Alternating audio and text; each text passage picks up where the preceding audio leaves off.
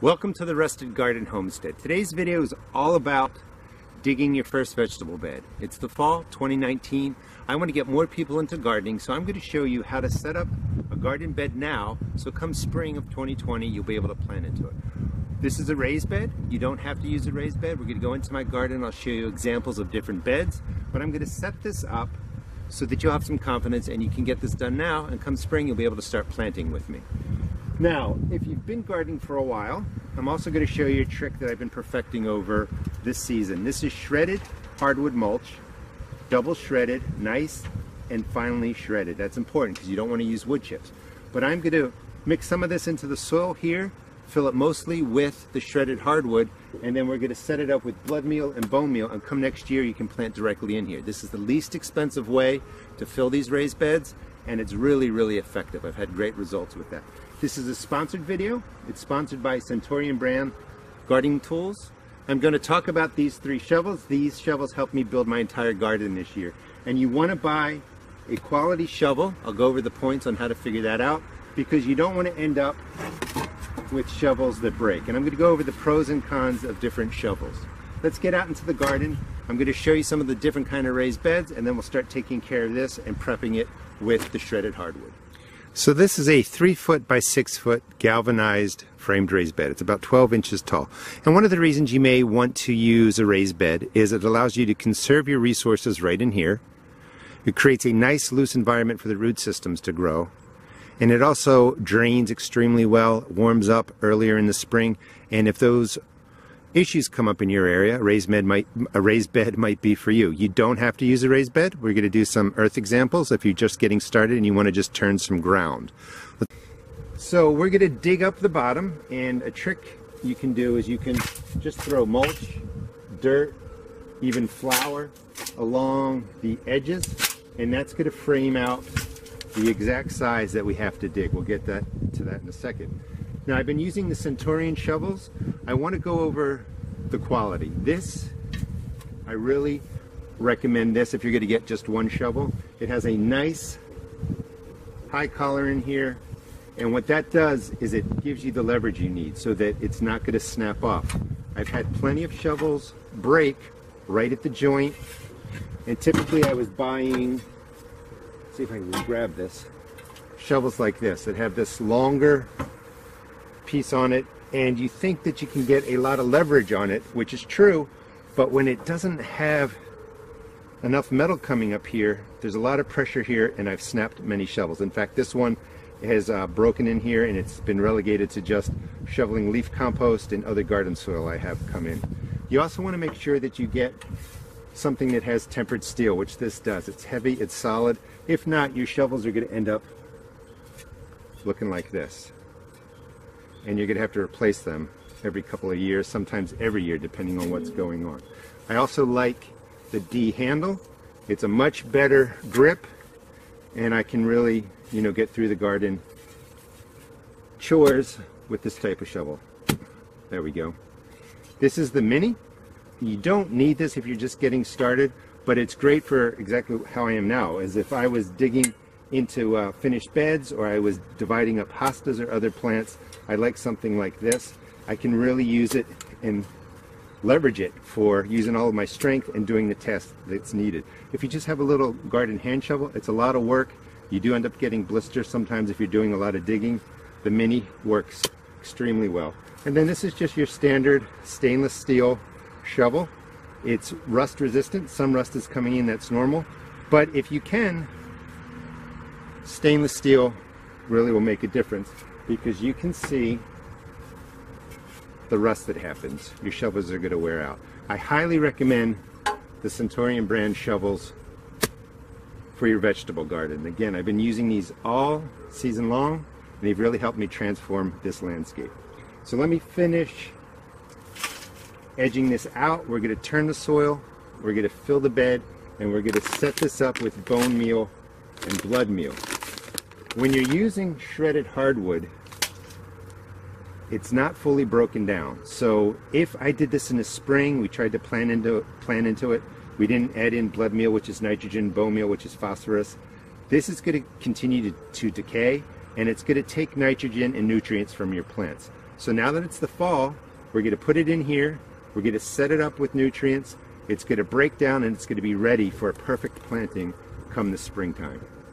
So if you're just getting started, you don't have to build the frame. I don't want you to be overwhelmed. You can just square out a space, just roughly measure it out. Again, you can do 3 feet, 4 feet wide, and then if you're doing it in the ground, you can go as long as you want. Just make sure you have space on both sides for walking, reaching in, and tending it. Again, when you're buying a shovel, you want something that has a nice lip on here for your foot so you can really press in. It hasn't rained here really, except for a little bit today, for 3 weeks, so this is going to be kind of hard to dig into. If you have soil that's hard to turn, water it down the day before.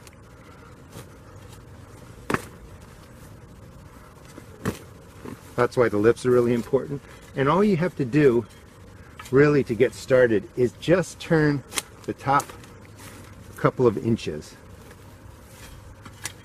And you're just going to turn it over. Because it's the fall, this is going to die off. So I'm going to go ahead and turn it over. If you're just getting started, it's the fall, turn it over, loosen up the roots. You can leave it like this. Here's a trick that works really well, is save your cardboard boxes. You want to use plain cardboard, nothing with glossy finish on it, and you just size it up to the size of your space. I'm going to put this at the bottom of the raised bed when we get to that. And then you just want to drop some bricks on there, and you can leave it just like this until the spring. Come spring, we'll put trenches on along the sides, we'll mound it up, and we'll get to planting. If you want to subscribe to my channel, I'll show you how to start seeds indoors, how to transition your seed starts outdoors, and really all the steps in between to get a great harvest and bring it to your kitchen table. All right, let me put the frame bed back on here, and we'll get to pulling this up with the mulch, adding in the blood meal, the bone meal, and setting this up for really a shredded hardwood raised bed. All right, the frame bed is back on there, and I cut the cardboard up into strips, and I'm just going to line the bottom. You don't have to turn the bottom. I like to, because it helps kill off the grass, loosen up the soil, all that kind of stuff. But you could just go with dropping cardboard down and putting the mulch on there.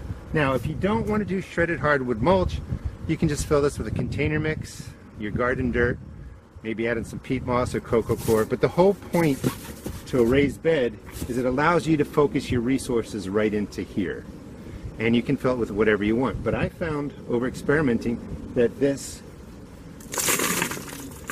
double shredded hardwood, that's what you want. You don't want wood chips. You can see how fine it is. So, how does this work? Take a handful of blood meal, which is predominantly nitrogen, and we're going to sprinkle 1 handful on this side, 1 handful on the other side, and we're adding in the nitrogen that the soil biology wants to break down the wood chips. And that's what it's going to do over the fall and winter.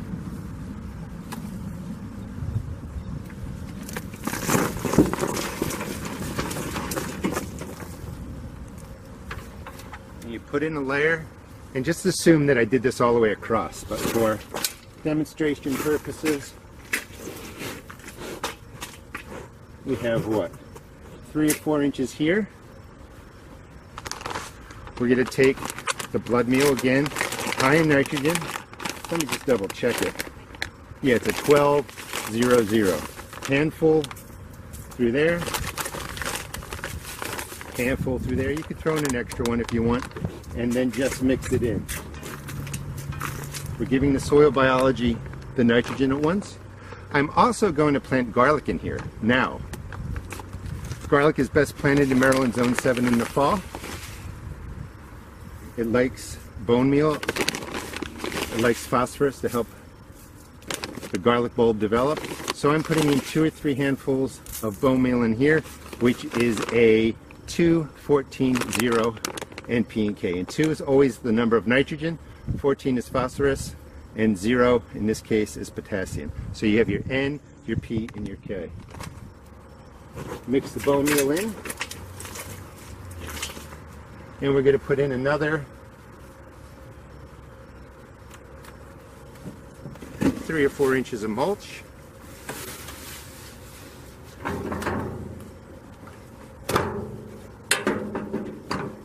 that's not quite enough. Let me go get some more. All right, I got some more mulch, 3 or 4 inches. You don't need to be perfect. Let's level it off. We're going to take this all the way to the top. And again, this is probably a 3 by 3 foot section. 2 or 3 handfuls, a good amount. Same with the bone meal. Technically, unless you're planting in it right away, you don't really have to put the bone meal in there, but it's not going to hurt. And again, I want to plant garlic in here, get rid of that cricket, and mix this in. So as I finish, plenty of bone meal and blood meal to do at least 2 other beds about this size. The last fertilizing, the blood meal, bone meal goes on top, and we just leave it on top. We're going to water it in a second. I highly recommend the Centurion brand shovels. You don't want to go on the cheap and buy shovels that are going to break, damage, and rust out. Not only are these a great price, but more importantly, they are solid, well-designed tools, and they're going to last for years in your garden. So once you put down the final dressing of bone meal and blood meal, soak it in. You really want to soak the wood down. That's what the soil biology loves, nitrogen and moisture. So spend enough time not just watering in the top, but making sure you soak all the hardwood in here. And again, I'm going to be planting garlic in here in about 2 weeks. Garlic is not going to grow a whole lot between now and next spring, early next spring, in Maryland Zone 7. So the garlic cloves are just going to sit in there. As they're sitting in there, they'll get some nutrients from what's in there so that they can survive and establish.